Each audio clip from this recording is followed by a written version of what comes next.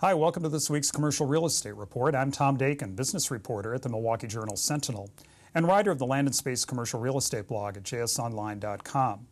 As downtown Milwaukee's $55 million Moderne high-rise nears completion, the 30-story apartment and condo building can be seen as a test for both developer Rick Barrett and City Hall.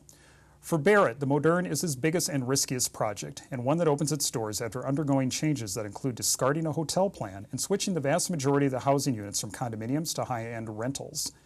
Meanwhile, the building's financial performance will be watched by Mayor Tom Barrett, no relation, and the Common Council, which approves city loans totaling over $9 million to help finance the project. On a recent tour of the Moderne, Rick Barrett told me that interest in the building is very high.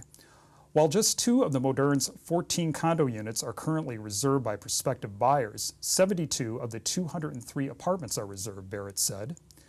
The Moderne's first apartments will be completed in August, with additional units opening in fall. That's way ahead of the initial scheduled opening, with the unseasonably warm weather playing a role in speeding up construction.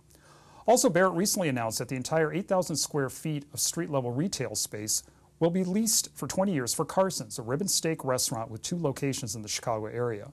Owner Dean Carson hopes to open his restaurant in October.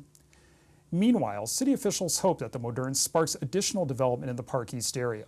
The building's property taxes will be used to help pay down the city's debt it incurred in financing the teardown of the former Park East Freeway, which prepared the area for new construction. For more on this story, look for an upcoming article in the Journal Sentinel and at jsonline.com.